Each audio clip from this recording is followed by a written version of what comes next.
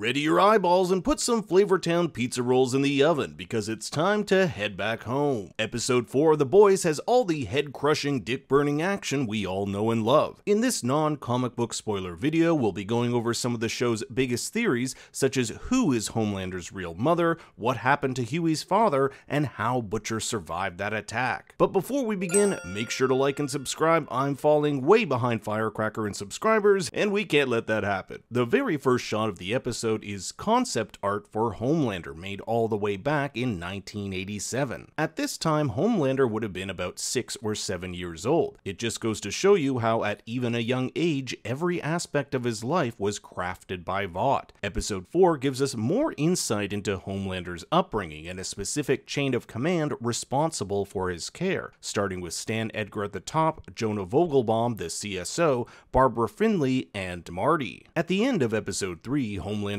alter egos encouraged him to go back to where it all began, to go back home. All of this in an effort to strip away his humanity, which has made him weak. You're never gonna be your true self until you transcend your humanity. What do I do? Homelander was conceived in a lab using Soldier Boy's sperm. If we're to believe Barbara, Homelander's mother was a runaway who was killed after baby Homelander lasered his way through her womb and floated upward with the umbilical cord still attached. I don't believe Barbara for a second. If you're Vought and your goal is to create the most genetically superior super soldier of all time, why have the mother be some random runaway? You're going to want the two most powerful samples from a male and female. We already have Soldier Boy, but what female candidate would be willing to do this? I think the big reveal that will completely break Homelander once and for all is that his mother is Stormfront. I've talked about this theory in some of my previous videos going back to season 2, and it makes a hell of a lot of sense. Stormfront, who at the time was known as Liberty, disappeared from the public eye around 1979, only to return in season 2 after the death of Madeline Stillwell when Homelander needed a new replacement mother figure. It's also interesting to note that Stormfront and Soldier Boy had a history of hooking up.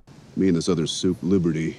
Man, was she a firecracker. If you're Vought wanting to make the perfect Aryan superhero, then why not take DNA from a woman who was married to Frederick Vought, a literal Nazi? And Stormfront is no stranger to being tested on. She was the first successful patient injected with Compound V, so why not use her for other experiments? Homelander also possesses some of the same powers as Stormfront, including laser eyes and flight. He also has this weird infatuation with mother figures. Then there's just the complete WTF factor that Homelander would have hooked up with his mom. Like, if I were Homelander and found this out, I'd probably want to destroy all of humanity, and what greater reveal to push him over the edge. On the corkboard is a memo from Barbara concerning a Project Odessa. Odessa also happens to be the name of the organization that helped Nazis escape persecution in the wake of World War II. Coincidence? I think not. Homelander cuts off all security cams and communication with the outside world, bringing a delicious Fudgy the Whale cake which you can actually buy. This underground facility was where Homelander grew up and was tested on, at least from the ages of 12 to 16. These tests included being put into an oven to see if his flesh would burn. We saw glimpses of these tests in the past few episodes with broken surgical equipment and even a welding machine. This height chart shows just how long Homelander was here, with the last entry his 16th birthday. Notice how his name John is crossed out and changed to the Homelander. In The Boys Presents Diabolical, we learned that Homelander was initially introduced as the Homelander, until changing it to what we know today. We should drop the.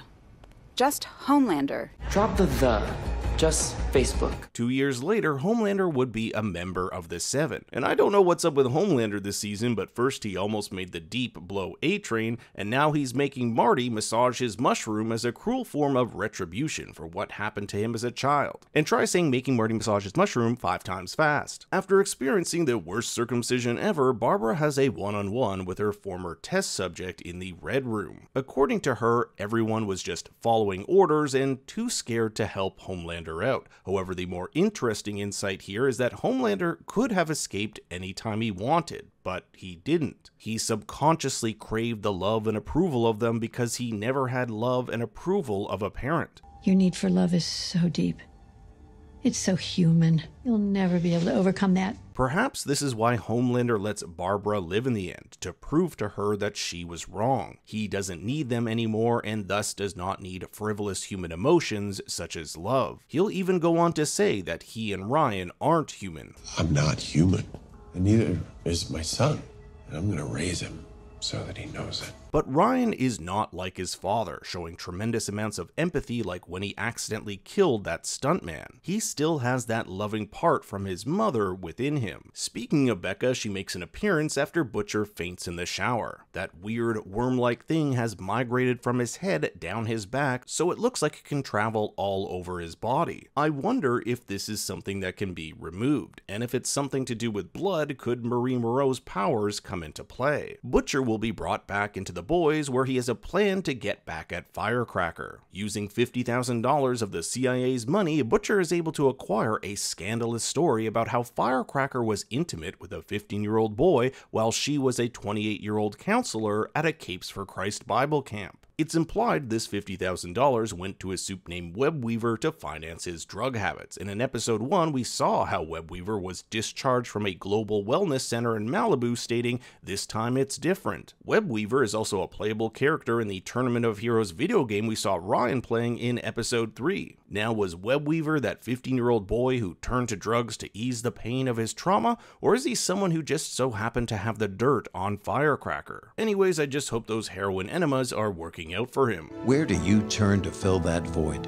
Heroin enemas? While searching Firecracker's trailer, Butcher is confronted by Ezekiel and his stretch powers. We've seen Ezekiel before, most notably in Season 1 where he engaged in a foursome at a soup nightclub and as a guest speaker at a Capes for Christ event. He runs a VOT-sponsored charity called Samaritan's Embrace, which is a front for distributing Compound V to hospitals across America. Butcher is no match for him and soon finds himself on the brink of death. Not very Christian of you, Ezekiel. But then something crazy happens. Butcher blacks out and wakes up to find Ezekiel just ripped apart. I think it's safe to say that whatever is internally killing Butcher was the thing that saved him. He'll also tell Hughie that he took Compound V to save his life, but it had no effect on him. We can't be sure this is entirely true. It feels to me like Butcher has something similar to Brock in Venom, where a different being can take control of him, although Butcher has no recollection of this. In my last video, I talked about how Becca might not be his only hallucination, with Joe Kessler a possible vision of his as well. If that's true, I wonder what connections these hallucinations have to whatever is slithering its way through his body. Joel told us this story about how Butcher saved his ass during a covert operation overseas. Maybe this is some manifestation of Joe returning that favor, now saving Butcher's life. Speaking of hallucinations, what about Hughie's mom? Up until this point, she's had no physical interaction with anyone other than Hughie. I mean, the doctor in the scene kinda looks in her direction at one point, but that's nothing concrete. Hughie, like Butcher, took Temp V, so it's possible he has similar side effects. Then there's the ending where Compound V has somehow made its way into his father's bloodstream. Hughie's journey this episode sees him struggle with whether or not to save his father by administering Compound V. His mother already told him that his father's wishes were to not be resuscitated if he were in a vegetative state, but Hughie doesn't want to lose him and asks A-Trian to steal a vial of Compound V from Homelander. A-Trian killed Hughie's girlfriend all the way back in the first episode of Season 1, so by A-Trian doing this favor to save Hughie's father, it's a way for him to make up for killing his girlfriend, a life for a life. It seems as though Hughie's mother went into his jacket while he was getting coffee and injected Hughie Sr. with that Compound V. But how did she know he had Compound V? Either she's a soup herself who has a power to somehow learn this information, maybe she saw him put the vial in his jacket,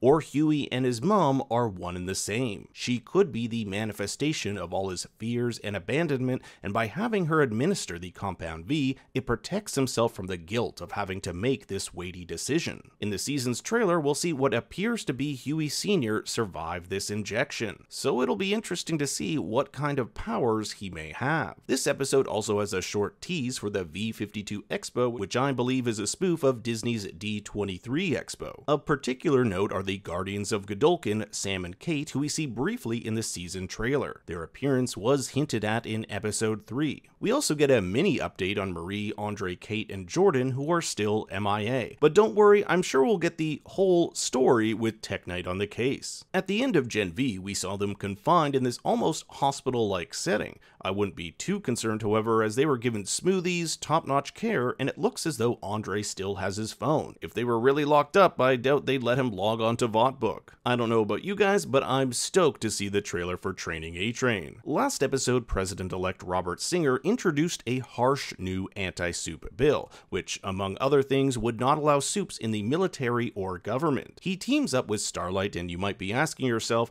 why would a soup want to back an anti-soup bill? Well, by hurting soups, she'd be hurting Vought, and there's nothing she wants more. Promise me you'll finish what you started, once and for all.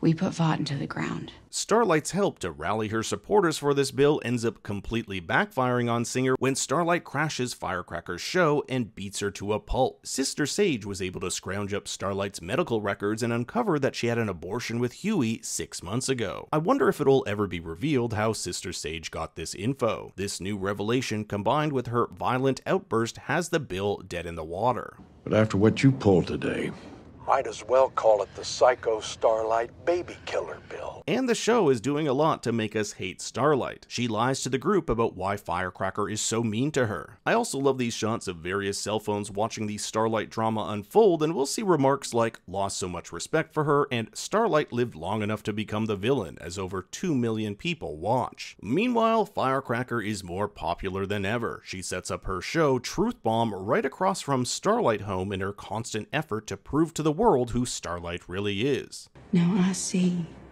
the conniving little mean girl bitch in there. Last episode, we learned how Firecracker, who as a child went under the name Sparkler, competed along Starlight in beauty pageants. And Starlight said some particularly nasty things like, I don't talk to fat sluts. This might explain the pill bottle Frenchie finds in her trailer for a drug called metoclopramide, which has been proven to help those suffering from anorexia. It also has her real name, Misty Tucker Gray, or MTG for Marjorie Taylor Greene, the American politician her character is based on. Hughie brings along Kimiko to his meetup with A-Train, unaware that members of the Shining Light Liberation Army are hot on her tail. Last episode, Frenchie and Kimiko infiltrated a Shining Light drug operation where Kimiko was recognized by this girl named Tala. Kimiko was used to kidnap Tala, and the two were forced to battle in knife fights where she got that scar. Kimiko and Hughie end up fighting off this group, leaving Tala, but I doubt her story is over. According to IMDb, she will be showing up one more time in episode 7. We also get confirmation about Sister Sage's lobotomy, where last episode we saw this bloody surgical device called an orbitoclast. The Deep is hurt when he tries to talk to Sage after hooking up with her to find that she's reverted back to her asshole-ish self. I find you repulsive in a way that's difficult to quantify. These self-lobotomies allow her to ease the pressure of everyday life and are a way for her to relax. The Deep and Sister Sage will even have a romantic date where he helps her out. We also get an interesting tidbit about her regenerative power. It only seems to affect her brain, so if she's injured anywhere else, this advanced healing will not help her. Both Ashley and A-Train are caught snooping around Homelander's apartment, something that could get them both killed if discovered. We never find out what they're gonna do about this, but I'd hazard a guess they make it their own little secret. But that still begs the question, what was Ashley doing here? Would she really risk her life leaving a dookie in his toilet? Last episode we saw Homelander laser to death Anika like it was nothing. Homelander wouldn't blink an eye doing that to Ashley. We know Ashley's been thinking about resigning. She wants out of Vought, so whatever she's doing here probably has something to do with her leaving. Firecracker calls Sister Sage uppity. The term first appeared in the 1880s Uncle Remus stories, and during the Jim Crow era was used as a way to demean black people who dared to climb this socioeconomic ladder. In essence, it was a term used to put black people in their place. But don't worry, Firecracker says Sister Sage is one of the good ones. Does this mean Sage was justifying in calling Firecracker the C word? She is a firecracker after all. I was also thrown off by Vice President Neuman's criticism of Robert Singer's close ties to Starlight. Usually a VP will stick by the decisions of the president no matter what, but here she's openly expressing her concerns, perhaps to distance herself from the embattled president-to-be. Remember that she is most likely a part of a greater conspiracy to kill the president,